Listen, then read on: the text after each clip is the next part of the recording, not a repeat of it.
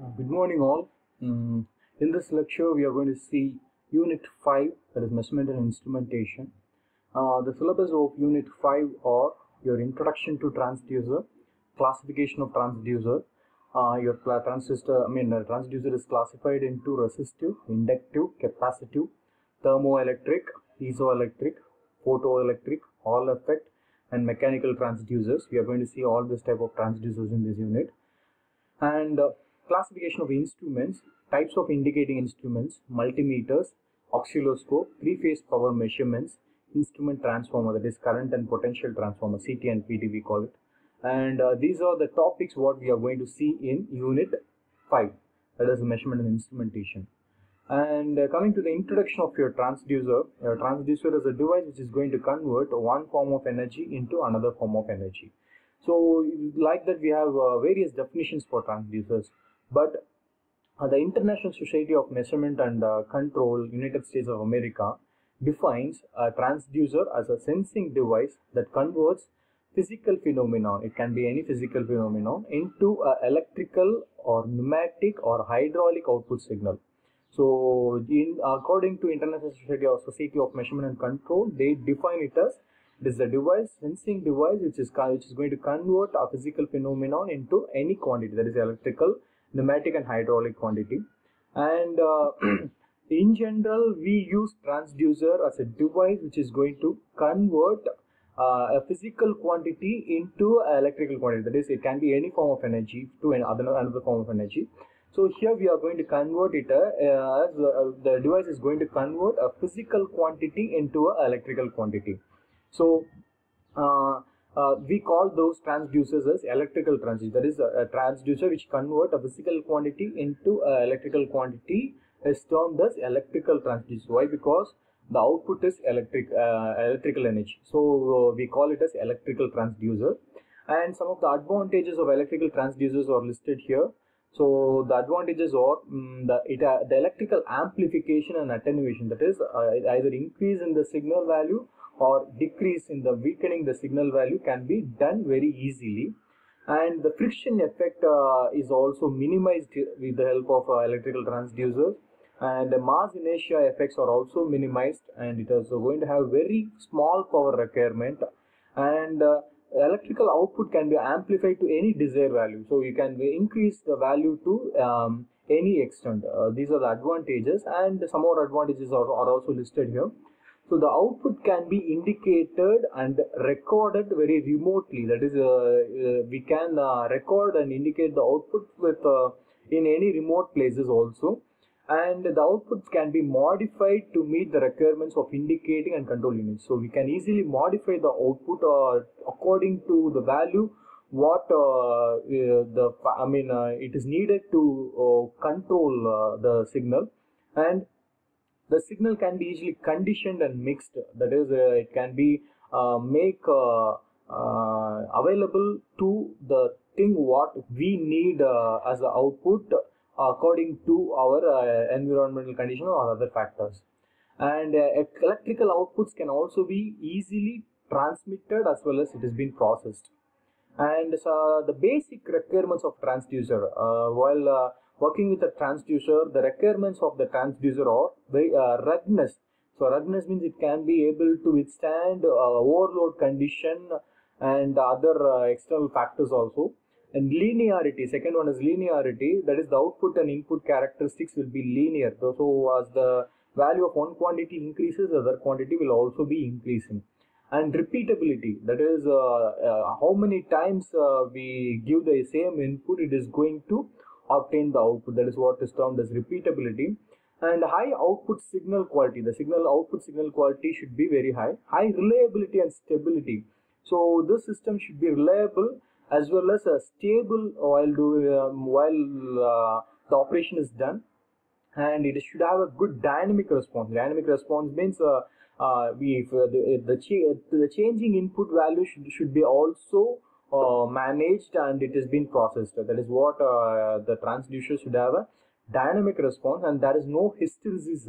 There should not be any hysteresis effect in transducer. There should not be any formation of heat using the transducer. and residual deformation. There should be no deformation while applying load to the transducer. That is what the meaning of it. So these are some of the basic requirements of the transducer. And classification of transducer, we classify transducer based upon the transduction form.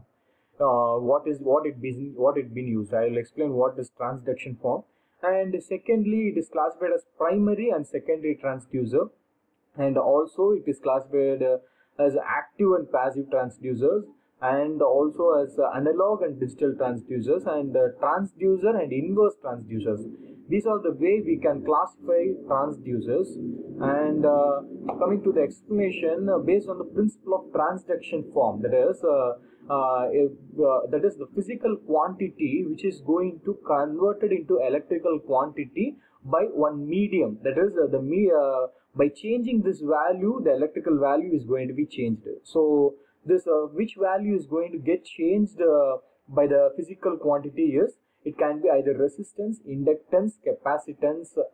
These are the values which in turn helps the electrical value to get changed.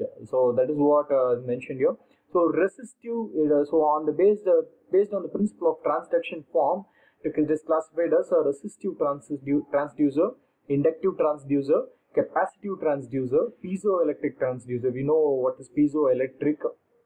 That means with the help of force, force energy is converted into electrical energy. That is what the help of piezoelectric.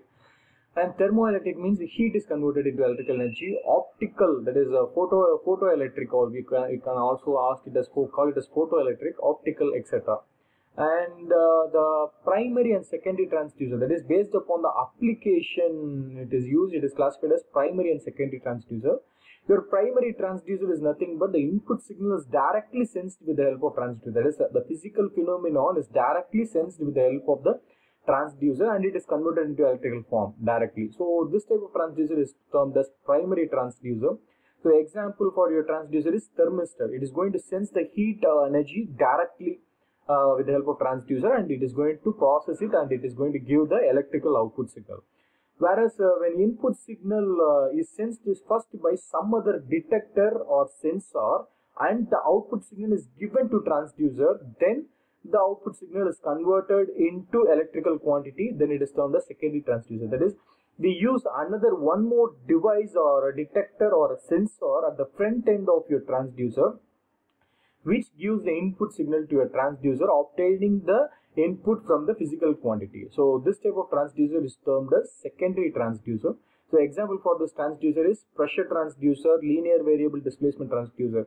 So in pressure transducer, we apply pressure over a sensing device, and that sensor or detector will absorb the pressure and give it to the transducer. In that way it is working. So it is termed as secondary transducer.